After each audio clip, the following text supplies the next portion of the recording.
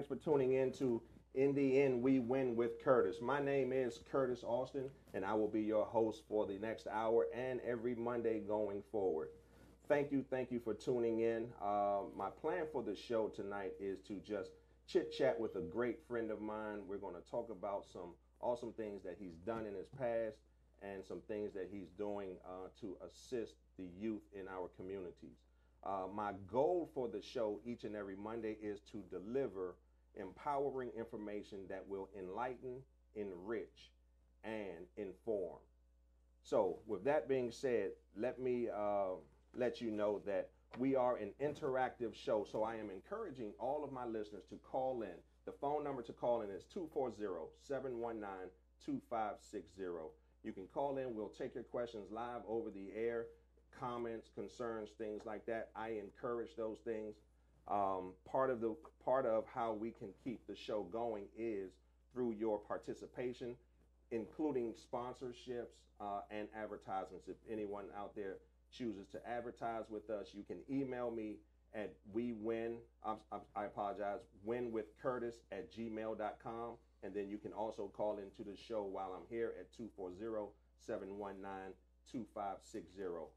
One of our sponsors is Star Imports, and I just want to say a little bit about them. They are the home of the boutique style buying experience. Star Imports, Adele Motors, has 50 years in the automotive industry. Star Imports is in Camp Springs, right off of Branch Avenue, behind the Red Lobster. They provide the personal attention you deserve and treat you with utmost respect in your car buying experience. Bad credit, no problem. We have credit restoration programs to help you. Credit applications on www.starimports.com. Star Imports does bank, in-house financing, and buy here, pay here. The vehicle you want, if the vehicle that you want is not in the inventory, no problem. They'll go out and get it to your specifications. So, once again, thanks for tuning in. We're going to have a great time this evening. I have, once again, a good friend of mine, Marco Price Bay. And welcome, sir. Hey, it's a pleasure being here. It's a pleasure being here, and congratulations to you kicking off. Thank you, man. Thank you. New segment of the show. And thank you. And this is the first. You're my first interviewee. Look, they're calling already. Interesting. You're my first interviewee, man. So I really appreciate it. Right. I really wanted to capture your story. You guys have the book. You and your dad, you were co-author of the book. So I just wanted to talk to you a little bit, Marco, about how it was for you when you were. Good evening. Hello. Hi. Bad connection. Can you hear me? Well, I'm going to try anyway. My name's Talisa Jackson. Talisa. I'm calling in for Mr. Bay, Marco Bay Price. Okay. Just want to say about that great man, that brother right there, always positive, always reaching back to the youngins, and just a heart of gold, and don't mind supporting. Thank you so much, Teresa. Hello? Thank you so much. Thank you. He said, Marco, he said, cut your radio I'm proud down. of you, God, brother. Thank It's you. been a long time coming. You've spoken into my heart years ago. Thanks to you for my nonprofit speaking that into existence, and now I'm an author / notary. So I look up to you, bro. Keep up the good work. Love you. Love you too. Salute to you. Thank you so All much right. for tuning in.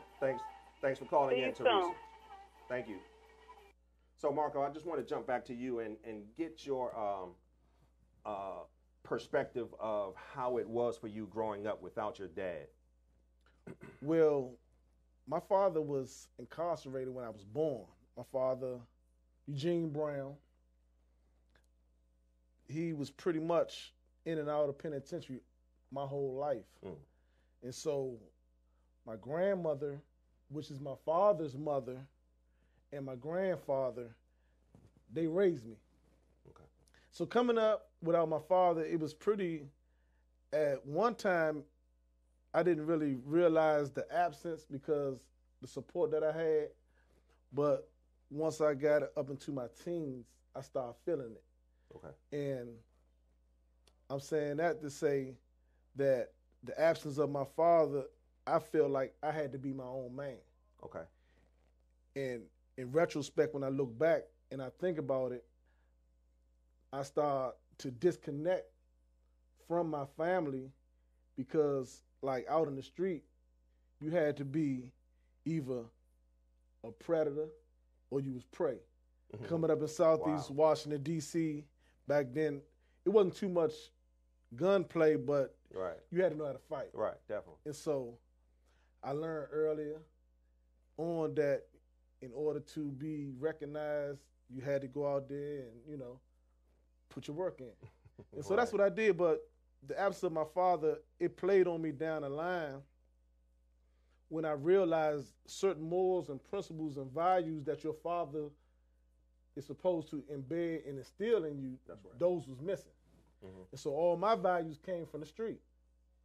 All of the values that I learned, all my principles and things all that came from being in that environment. And consequently, it led up to me, you know, going to juvenile institutions sure. and so forth and so on. Sure, sure. Now, for everyone that's looking on, Marco is the co-author of From Pawns to Kings with his father, Eugene Brown. So it's an awesome illustration of his story. This book was also brought to life through a movie called Life of a King, where Cuba Gooding Jr. played his father in the actual movie, mm-hmm. and it was a depiction of Marco and Mr. Brown's lives. So in the book, now I've read the book, Marco, I noticed a few occasions where decision-making and choices were critical in not only yours, but also in your dad's every day. And there were many moments when in the book it stated, I had the choice to make, or I made the wrong decision. So do you believe that with your father being away and the fact that he was incarcerated, did that play a role in your decision making? And I know you mentioned a little bit about that a minute ago. To a certain degree. However, it comes a time that, you know, you have to take responsibility and accountability for your own actions. And so I used to place the blame game when I didn't know. Right. But once I became consciously aware of the things that I was encountering, it pretty much came from those decisions and those values that I accepted and believed to be true. However, you know, my decisions came because, like I said, coming up with my father, my father's mother and his father, which is my grandfather, they pretty much embedded certain principles in my life. I chose to go on the other side. Sure.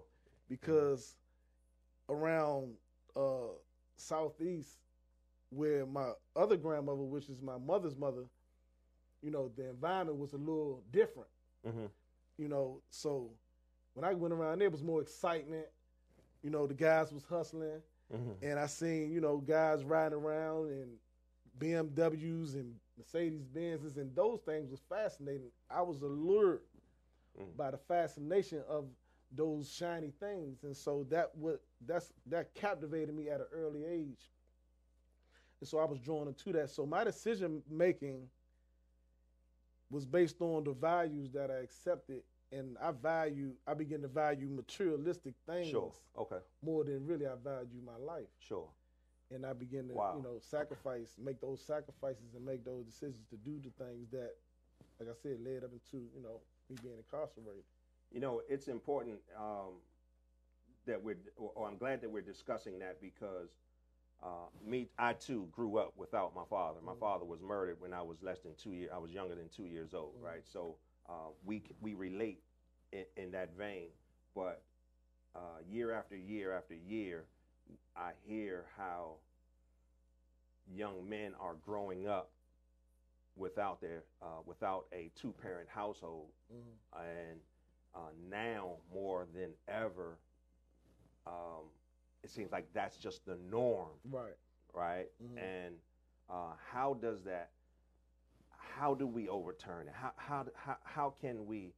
What can we do? I know that you have a mentorship program that we're going to talk about later on in the Right. show, and your dad has something that we're going to talk about later on as well. But where does that come from, man? Is everyone a Lord? Was everyone a Lord? You know, all of these households where the father isn't there, were all of those kids,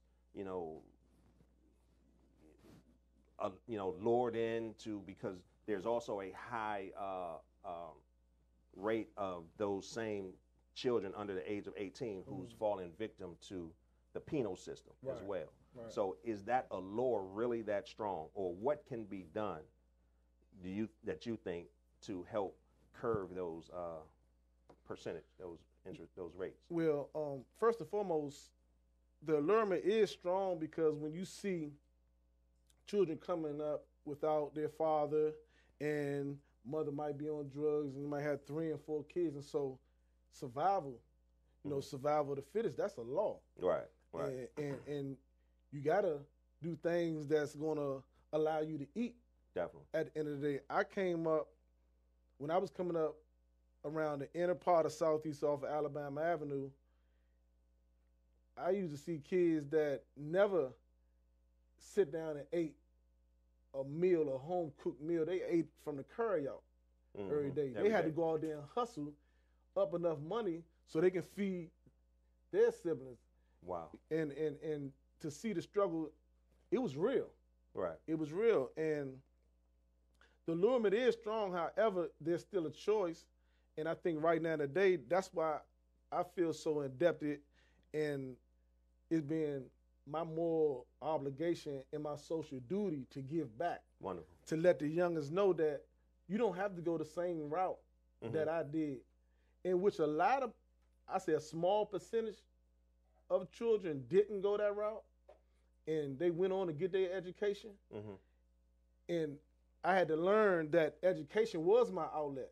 Okay. Because after being incarcerated, That's right. that's what pretty much freed me. That's when the light came on. Okay.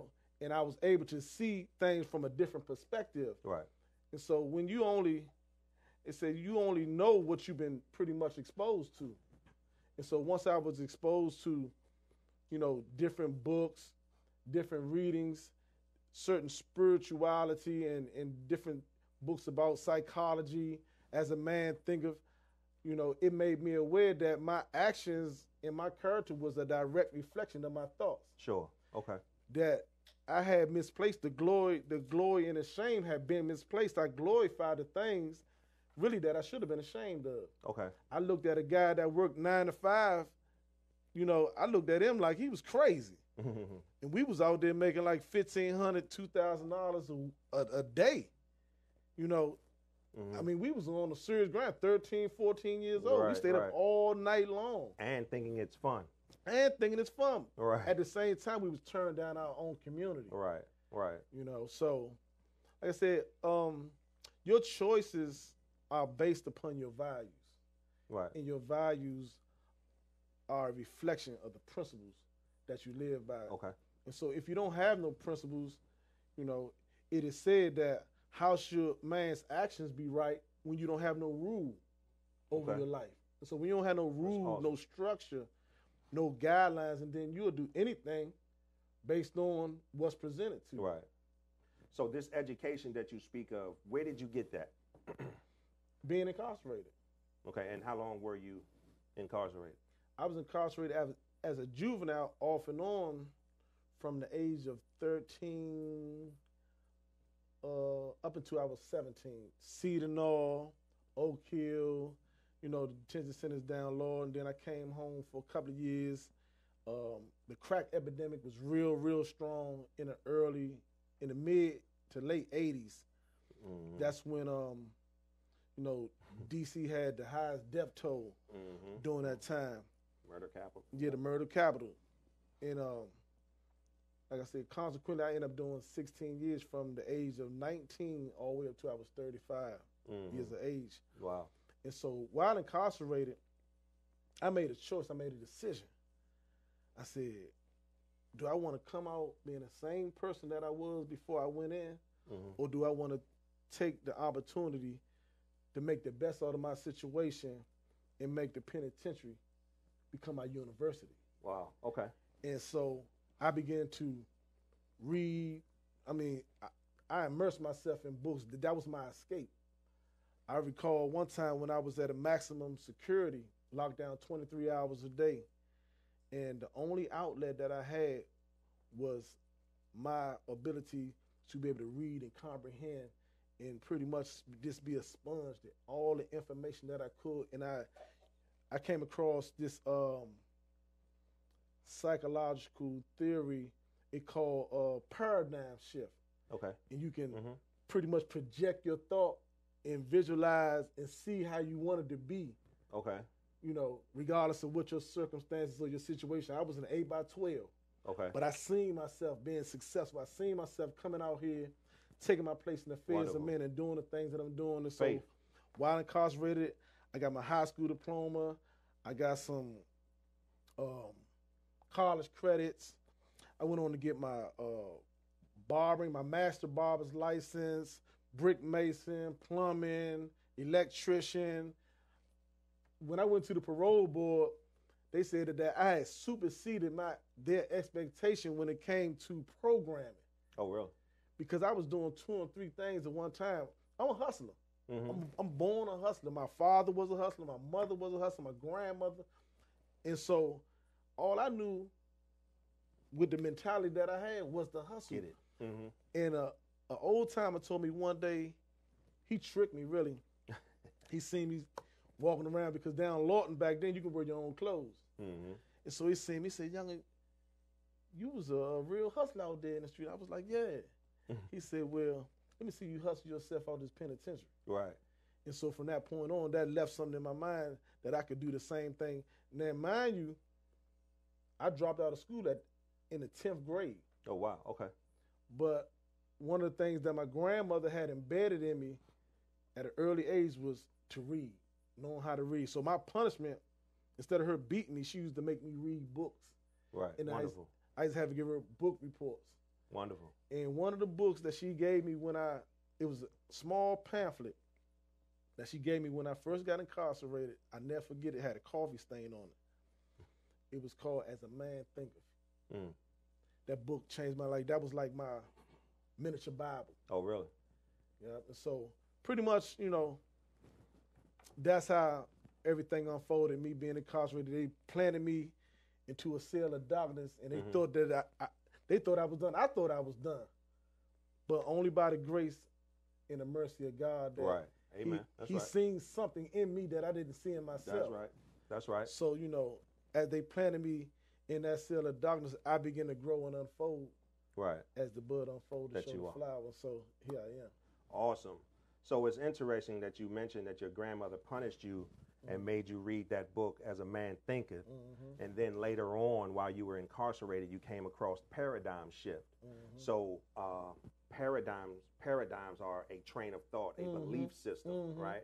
So early on, and then later on, when you've gotten into the mess, then you run into something that's also going to talk about changing that thought process. And there you were. It just changed your life.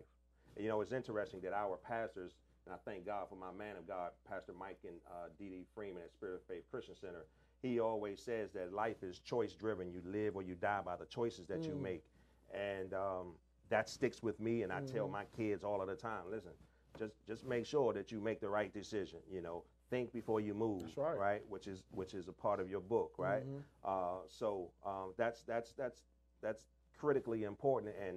And part of the reason why I wanted to do this show, especially have you on, is because I think we're losing our youth because the recidivism rates, right, of those coming, just staying in that pipeline, because the rate of single family households has skyrocketed from the 60s. Now the level of respect from our youth is terrible, right?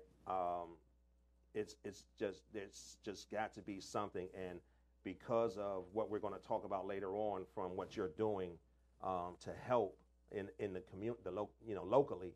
I thought it would just be important to have you on because I wanted the listeners to just know that it can be done, right? You can be incarcerated, but it's just a matter of you making the decision to change, and then everything will fall into place, right? Exactly. Right. Exactly. So now, at what point did your father come back into your life? And when he did you immediately embrace and accept him? Or was there a power struggle? Because now I believe you were much older when he did come back, and then you had already made the decision to live the way you were living. Was he able to tell you, yo, don't do that? I recall, I think I was around 16 years old. He had came home on a brief stay from prison. And I was around my neighborhood hustling, selling drugs. And he had walked up on me and he seen me, transacting with a client. And he pulled me to the side. He said, man, what you doing out here? So I told him, I said, I'm handling my business. He told me, what you mean you handling your business? I said, I'm being a man, something that you couldn't teach me. Oh, wow. To be. So at that particular time, we pretty much didn't see eye to eye. I didn't look at him as being my father. Oh, wow. I didn't look at him. I was my own man. I feel like, I got to the point that I had to do the things that I needed to do in order to survive. I couldn't ask my mother, for no money, for no tennis shoes or no sweatsuit or my clothes to go to school. So, she was struggling. And so at that particular point, we didn't see eye to eye. We ended up meeting again. He had came, I think I was in Hancock County, Tennessee. He came to see me, and at that point, I felt like we could reconcile our differences, and we sit down and we talk for about an hour.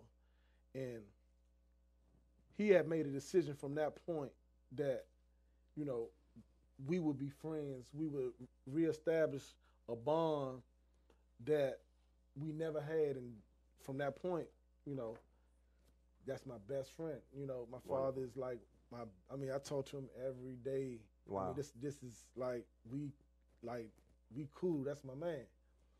Okay. And the things that he's done, and what inspired me, let me say this, what inspired me with his story, because although he had his experiences with drugs and alcohol and incarceration, when he made a decision to turn his life around, and when I seen that he was dedicated and committed to, doing the right things in life, I felt empowered. Right. I felt like if Wonderful. he can do it, I can do it. And that's the impact that he had on me. So, even though it started out a little rocky, we end up. You guys ended up good. getting it together. Yes. Wonderful. Yes. So he is still with us. He's not incarcerated now? No, he's not incarcerated. Actually, he speaks all around the world, about the parallels of chess, life and chess. Okay. And, it's in this book. When you read this book, you'll see some of the things. And he's also on YouTube on TED Talk. And he got like 17,000 views on TED Talk. He's a phenomenal guy, man. Wonderful. He's 71. I know he don't want me to tell people his age, but he's 71 years old. This guy plays tennis like 4 or 5 times a week. He can do like 100 push-ups straight. He tells me all the time he does things that's vital to his title. And he's posing to be chosen. Goodness. Yeah, he's a phenomenal guy. He That's awesome. is the message that he brings. When you see him, he has a great spirit, a loving guy, and he teaches children. He have a passion to teach children, the life of chess and always think before you move. And that's what, he instilled within me, and that's why I chose to do the same thing, using the platform, and not only chess, but barbering. Perfect. And that's a good segue. So what we're going to do right now, when we come back, we're going to take a short break. When we come back, we're going to get into the community service that Marco is now that he has established in the local community, as well as what his dad has established. But I want you guys to remember, this is a participatory show. So I'd like for you guys to call in if you have any questions for either myself or Marco. You can call us at 240-719-2560, or you can email me at winwithcurtis@gmail.com. And again, sponsors and your sponsorship and support is always welcome. You can call into the show or you can email me at any time, and we will be right back. Thank you.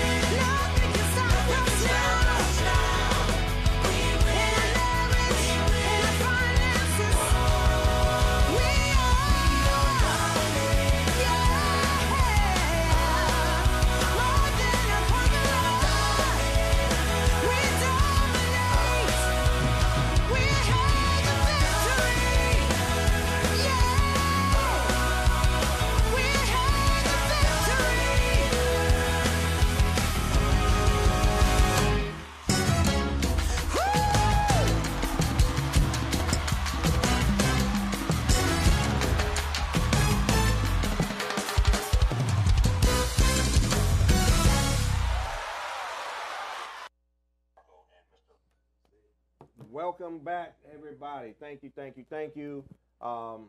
Once again, my name is Curtis Austin. I am the host of We Win with Curtis, and I have my good friend Marco Price Bay on the show with me today. And this last half of the show today, we are going to talk a little bit about what Marco is doing now in the community to give back, and based on everything that he has learned from his trials, his experiences as a youth to today. What he's doing now to try to help others out of their situations. And once again, it all kind of boils down to that decision making and those choices that people make. So, Marco, if you will, I understand that while you as you mentioned earlier, you had learned to cut hair. Right. Now, in the book, I know that you have a barbering mentorship program. A barbering academy. Academy, okay. Yeah, I teach barbering at a detention facility down in Laurel, Maryland, and not only is it barbering, but I teach life skills, character building, attitude adjustment, professional image, so forth and so on. I think we have a call. Caller coming in. Good evening. Good evening. Hello. Turn your radio down, please. Hello. Hello. Will you turn your radio down, please? You're live on the air with In the End We Win with Curtis. Hello. I don't think. Okay. Hello. Hello? Hey, can you turn your radio down for us, please? Are you there, caller? Hello? Yes, can you hear us? Turn your radio down, sir. Can we, cool. Okay, so, Marco, from the book, you mentioned that you have a barbering academy, and you were explaining exactly what you do. Right. I have a barbering academy called Fresh Start Barbering Academy. I'm at Laurel, Maryland detention facility at New Beginnings. Okay. And I teach youth not only barbering but life skills, character building. Wonderful. Professional image, attitude adjustment. So forth and so on, to build the person up, because I'm not only a barber instructor, but I'm a human capital development specialist. Human capital development specialist. That's a lot. Yeah, it's based on, building the person up more so than building the skill. Great. I think we have our caller back on the line. Mm-hmm. Good evening. Hello.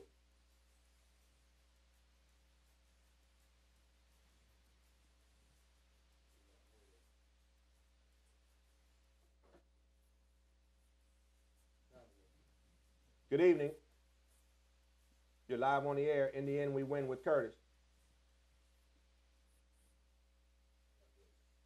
All right, So, human capital development specialist. In layman's term, a life coach. Okay. I'm a life coach. And pretty much, hello? Hello? Let's hold off on him. So you're a life coach? Yeah, I'm a life coach. And I would say a life coach because I believe in winning. Mm-hmm. And I believe in seeing the potential that's within a person. I like to reach down in them and bring that potential out. Okay. Regardless of where they came from or whatever circumstances that they're dealing with, I believe that they can win. And Absolutely. I give them the motivation, the inspiration. I encourage them. Right. And I'm there with them, right. Even when they fall, I'm like, man, get back up. You're going to make mistakes, So let's continue to, move forward. And that's, to me, giving these youngins confidence, giving them encouragement. Right. Giving them a hug, right. because they never had, a lot of them, like I said, never had father figures. They never had big brothers. And so, you know, I give them that model. And I'm the message that I bring. I don't contradict my character based on, you know. We got another caller. Good evening. Hello, this is Curtis. You're on the air. We're having some technical difficulty. Can you hear me? Turn your radio down, please.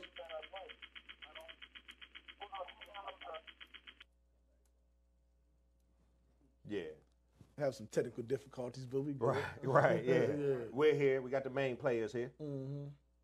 So you you're trying to bring the best out, and it's interesting that you said you tell them that we win in the end, right? And that's hence the show title. Right. And I agree. I believe the same thing because I too have had some challenges in my past, but with some tweaking of my thoughts.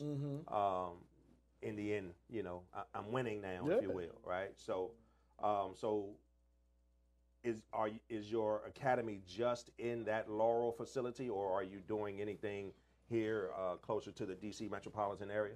Well, I'm mobile, and a lot of times what I do is the young guys that come home from that detention facility, I get them with me to go around the homeless shelters and, you know, group homes and things of that nature to cut head, show them, you know, how to give back into their community. Okay. And so, you know, for the most part, you know, right now, what I'm doing, I'm just like guys that come home, been incarcerated for a while. I help them make that transition. Sure. You know, they got my number stays the same all the time. And pretty much they just need the kind of guidance and the example to look at me and say, you know, if Marco can do it, I can do it. You know, because they know my story. Right. You know, I don't fake my story. I don't wear my period of incarceration as a badge of honor, but I let them know that throughout my trials and tribulations and things that I've been through, that you can overcome. Definitely. If you change your thoughts, you can change your life. That paradigm it's shift. It's just that simple. Right. Do it get rough? Yes, it get rough. Sure. You know, do you have your ups and downs? You have your times, but that's when you go back to that foundation that's established, and you build on that foundation, and you continue to work towards, you know, your goals and your dreams, and get around guys that will support you. Sure. You know, you don't get around guys that talking negativity or talking about, you know, man, let me give you this pack. You can go out there and make some real quick money. Now, we don't get around that. And so, you know, like I said earlier, I live by principles, and the principles that I live by, I don't compromise. Wonderful. Right. You know, that's awesome. I stand alone, you know. Right. And that's commendable. And that's to be commended, because I think a lot of people are looking for that respect, but they're looking for it in the wrong ways. They think that they have to be someone else or do something, do what the crowd is doing to feel accepted. But to have that confidence to create and walk your own path is awesome, man. That's what a lot of us need out here. Yeah. And so that's what, for the most part, that's what it comes down to, you being consistent in your everyday life, your words, your actions, and your deeds. You being consistent with that. Sure. People ain't gonna see no, you know, I'm not swerving. I'm consistent with this. And, you know, like I said, it's not about how much money that you have. It ain't about how many material, you know, attainments or acquisitions that you have obtained.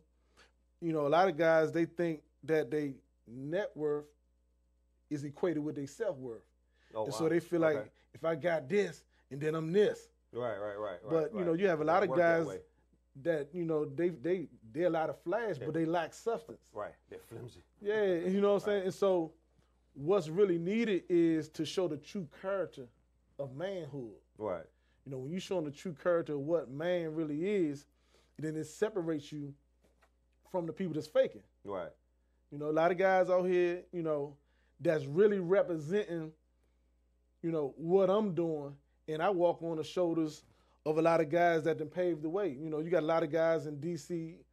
that's really doing it. You know, you got guys like Tony Lewis Jr., you got organizations like Ceasefire, Don't Smoke the Brothers, you got wow. Tyrone Parker, and then with Alliance Concerned Men and, you know, Family and Friends of Incarcerated People. I mean, you got a lot of organizations with some real men that's representing. Wonderful. And a lot of them doing it without no money. Right. Oh, wow. They doing it without no money. Right. Because they have a passion. Right. You know, that spirit of giving back to their people. Because if we don't do it, who will? Right. You know, if we don't get out there and represent for our youngins, then who will? Yeah, they don't have no fathers, but you can be that figure. You can be that example. You can be the person that they can look up to. You know, you might be the only book that they ever read. Sure. Just being a message. Right.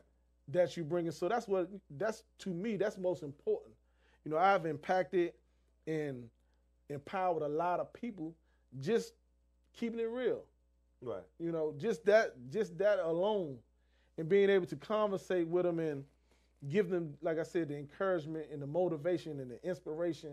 A lot of times I'm not talking to them, I'm talking with them because I be needing it. Right. Okay. I need to stay motivated. Sure. Because sometimes it get rough. Right. And so for the most part, right. You know, you just got to be the message that you bring in, like, and be passionate about it. Because they'll be able to see through it if you're fake. Them youngers see straight through you. Right. Right. You know, they know who fluffing. You know, they know who faking. You know, so you can't get past these youngers out here, but you got to be real and you got to really be sincere. Right. So that barbering skill that you picked up, I understand that your father was he the youngest? Yeah, he's a master barber in the district. He was the youngest at 17 years old in Spingarn. I think Spingarn High School back then in, I think, the early 60s. Oh, wow. Okay. Yep, at Spingarn High School. Is that where you got the idea to become a barber at some point? Yeah, I was fascinated back then. What fascinated me with barbers back then, because their character, you know, the professional character, the professional image. You know, barbers had their barber jackets on. They wore the dress shoes, the slip-ons, the crocodiles, and the gators with slacks. Right. You know, they was real, you know, men of, you know, intelligence and character. And they can give you good conversation. Right. They're not like the youngins that be in the barbershop now with the dreads and the pants hanging down. Right. And so, you know, that's what captivated me then when I was younger, because I used to sweep the barbershop. I used to clean it up, you know, clean the help off the barbershop floor. So when I used to see these guys coming, I'd be like, God, these guys stay sharp. Their cars, they had nice cars. And so I said, I want to be a barber when I grow up. Oh, yeah. You know, I used to clean all the blades early out. influence. Yeah, early influence. And so from that, really barbering saved my life. Right. So now we know about the book, and I apologize for not having the actual movie cover, Life of a King, starring Cuba Gooding Jr., who played your father in the movie. How did that movie come about? Did the book come first, or was the movie first? The movie came first, and the way the movie came about, I believe it was some students at a university that was given an assignment to go out and find a popular figure in D.C. that was giving back to the community. Okay. And I believe it was about 15 or 20 people that they had to go out and choose from. Out of the 20 people, they chose my father. Oh, wow. Because my father, he's been teaching chess for over, I believe, 30 years. Okay. And he's been teaching the children, the inner city youth, you know, the game of chess. And not only have you been teaching them chess, the game of chess, but he's teaching them how to make better decisions in life. One of the concepts and models that he used is to always think before you move. Okay. And that model, that concept have changed a lot of young guys' life and saved a lot of lives. Wonderful. You know, he had at elementary school, and you'll see in the movie that he took, you know, he took a group of youngins to, like, I believe 3 or 4 city championships. Oh, wow. Yeah, so he's been doing a lot of things. He's down in North Carolina. He has the Big Chair Chess Club in North Carolina now. Wonderful. Mm-hmm. So does he still have a chapter here in the area, or is it all based down in North Carolina now? It's down North Carolina now. He pretty much transitioned down North Carolina because he wanted to, get some fertile ground. But he comes back from time to time to do speaking engagements and things of that nature, and to teach chess as well. So have you seen a lot of young men, women coming through the Chess Academy? Yeah, you have a lot because they're curious about the game. A lot of people are curious. They really want to know, what's intriguing about chess and the things that they can learn from it. They want to sit down and get the dynamics of it. And one of the things that he teach them, because like I said, he pretty much used chess in life as a parallel. Okay. And he showed them how both, are correlated to each other. So, once he teach them that and start like showing them different combinations on the chessboard, he's the chess man. He's not one of the greatest chess players on board, but off board, he's master. He's a grand master off board. Okay. And his grand mastership comes from his level of intelligence, knowing that he is the king. Okay. Wow. Okay. He is the king, and that's why you got this book, From Pawns to Kings, Life of a King. My father's a king. Right. He told me, man, you're a king. Right. You got to think like a king. You got to think great. Right. Be great. Gotcha. Mm-hmm. I think we have a caller on the phone. Caller, are you there? Good evening. Hello. Good evening, caller. Hello, you're on the air. All right, I think we need to forego calls. Okay, so your father, so you have the Barbering Academy, and your father has the Big Chair Chess Club, right? And you both have come up with these mentorship, if you will, programs because of your previous experience and your situation, the situation that you had gone through, and you wanted to just make a difference in the community. Is that right? Yeah, that's pretty much it. We use chess and barbering pretty much as a platform to help. Okay. Some people will never really learn how to play chess. Some people sure don't. Never learn how to cut hair. I have a lot of people that came through, my academy, and I done taught at Bennett Career. I done taught at UDC Community College. I had a contract with them, Sasha Bruce, Youth Help. And a lot of people might not gravitate towards, the actual game of chess or learn the vocation of barbering. Sure. But my concept is to, instill within them that whatever you do, whatever you decide to do, you go at it with confidence. You go at it with belief and faith in yourself. Right. No matter what people think, about you, you can succeed. Right. Just be prepared. Prepare yourself, because when preparation meets opportunity, success is guaranteed. Okay. You can't lose. Right. Yeah, it's gonna be hard, but my thing is to really get people to understand that within them, is the seed of perfect development that gives them unlimited capacities for progress. You got a spirit that's within you that's indomitable, that can't be stopped. Come on, man. Your willpower and your determination. This thing is real. What I'm talking about, you seeing a living manifestation of what God can do with you. Right. I can sit up here and try to toot my own horn, but it ain't me. Right. It said, greater is he that's in me, that's he that's in the world. And so I don't want people to get caught up in thinking that, I'm caught up into some sort of vanity, or, I ain't like that. Right. I ain't like that. I don't know you to be that way. Right. Yeah, I used to think that I was all of it, but I found out that I wasn't. All right. I'm all right, but I ain't where I want to be, but I ain't where I used to be. Right. So I still have room for improvement. Right. And making great strides and being with a guy like you. Come on, man. We doing this thing I together. can't do nothing but win. That's right. So listen, now you're married. Yes. How long have you been married? I've been married for 2 years to my childhood sweetheart. Okay. Pamela Price. Pam. Been knowing her since I was 12. No, she was 12. I was 13. Preying on the young. Nah. But how fate would have it, as time went on, we, separated and she went her way, I went my way. She took a spiritual path. Right. I took the street path. And as God would have it, we came, back full circle. That's awesome. And, I would call her my life partner.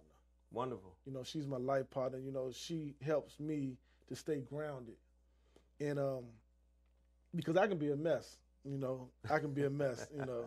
Those who know me, know that I can be a mess. And, I mean, as a man, I don't think that you are complete until you have, your other half. Hence my producer. That's right. Hey, Wanda. Right. Mm-hmm. And that's awesome, man, because,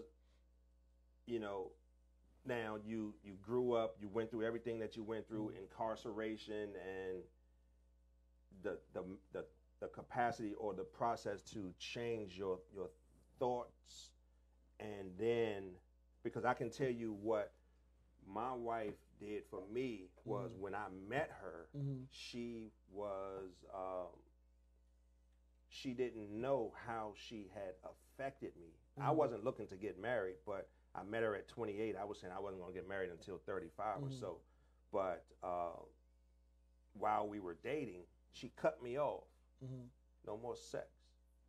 What? But what it did for me was it squared me up, man. And it really made me, look at her integrity. Because prior to that night when she came to the house and said that, we were, right? But then out of the blue, she was just like, I'm done. You either going with me or I'll see you later. I'll catch you later. And that was a sign of someone with high character, right, integrity, and so on. So I understand that piece that you're talking about. Right. And I know Pam, and I know exactly what you're talking about. In fact, at some point, I'd like to have perhaps you both on, because I know she's doing some things as well in the community. And everything about this show is just that. It's to bring, instill, enlighten, and enrich and inform people about real people doing real things with real stories. And that's just awesome. So 2 years, and everything is going great. No thoughts of hanging back out with the guys that you was hanging with? That was never with me. I don't do no whole lot of hanging out with no whole lot of guys. I've always been my own man. I got a few selective, guys that I do, and you can count them on one hand, and there's some good guys of, character, their morals and principles and values are in place. In place, and, we got a brotherhood. It's a brotherhood, and, for the most part, my thing is to be around people that's going to constantly help push you, to go to that next level. And you seeing them doing the things that they doing, and they mastering their craft, and they doing things that helps me to stay focused, because I know that, it's all about pretty much going to the next level. That's awesome. So where do you see yourself, Marco, in 3, 5, 10 years? I see myself as a multi-millionaire. Amen. Yeah, I see myself as I think rich. I'm rich, and not more so just to be, saying that I got all this, but I want to really be able to help people and empower them in a different kind of way, because I got guys that teach CDL. My man Stan Henderson-Ill. He's a great CDL trainer. I got guys that know how to cut hair way better than me. Mm-hmm. You know, guys that, you know, like Brother Martin DeVoyle. I got guys that have different trades and skills that if we incorporate them and we get the right funding behind them, and we can go out and help.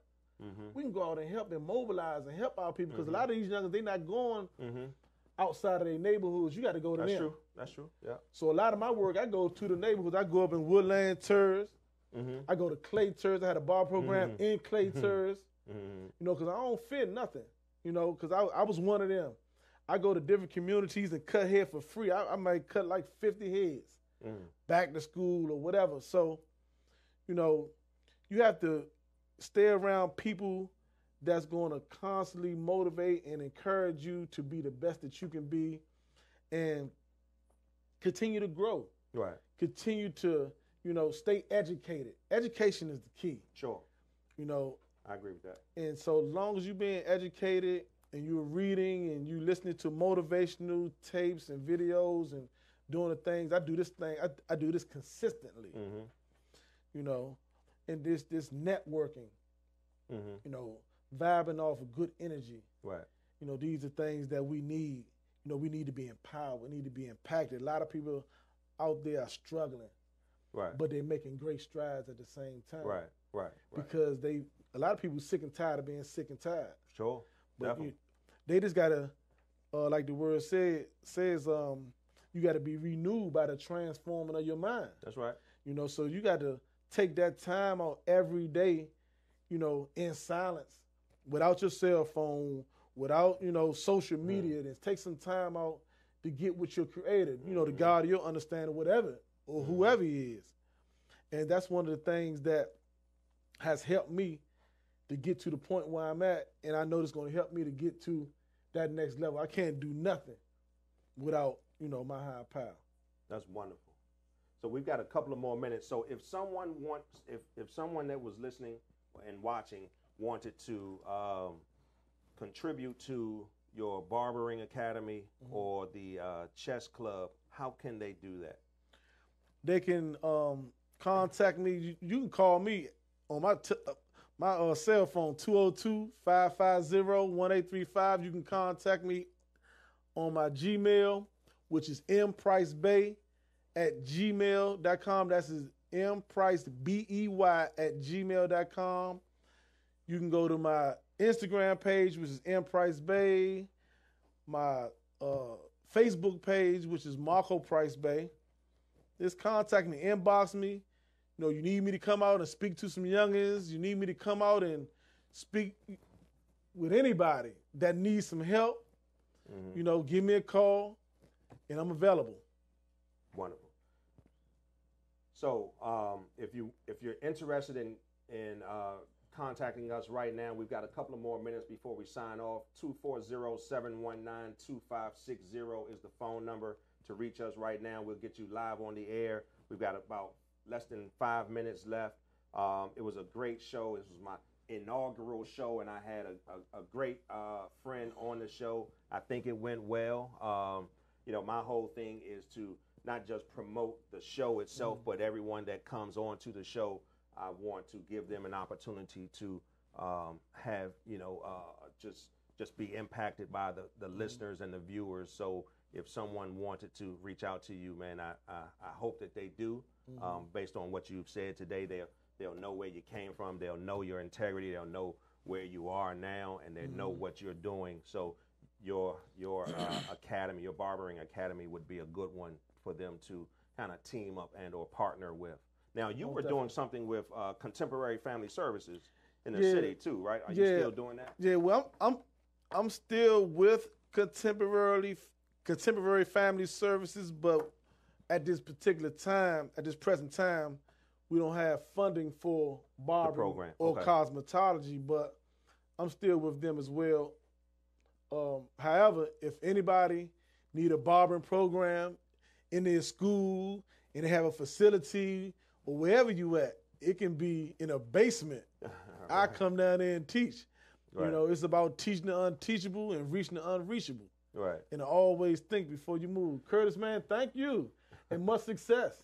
Thank you, sir. Much Appreciate success. it. We're going to do this thing together. Oh, yeah. It's interesting because we just had breakfast maybe a month and a half ago, and we were talking about some other things. So That's this right. kind of just fell right into place, man, since then. And I think it was I think this was a great show. Yeah. I got another book coming out. It's a little pamphlet, and it's called Seven Keys on How to Free Yourself from Mental and Physical Slavery. Oh, yeah? Yeah, I got another book that's coming out pretty soon. I haven't. You didn't bring us a sample? No, not yet, because I don't want to prematurely, Okay. bring it out. But I just wanted to, let you know that. Okay. So in the near future, once I get everything pretty much situated, I'll definitely be coming back through. And it talks about. Oh, for sure, man. Doors are always open. And, I'm a supporter. My wife and I, we support, man. So Yeah, go get the book. Yeah. From yeah. Pawns of Kings. Look at the movie. If you haven't seen the movie, Life of a King, it's on Netflix, starring Cuban Gooding Jr. Yeah. And just like I said, give me a shout out. Show me some love. You want me to come and holler some youngins or holler some grown folks, some adults that need some help. That's right. I'm here. So we're going to wrap up, and if you wanted to reach me, you can reach me via email at winwithcurtis@gmail.com, or you can call into the show 240-719-2560. Thank you all for tuning in tonight. This is just the first. It's going to get better each and every week, so I encourage you all to hang out with me every Monday night, 8:15 to 9:15. I encourage you all to be blessed and have a wonderful evening. Thank you. Salute. Oh, yeah.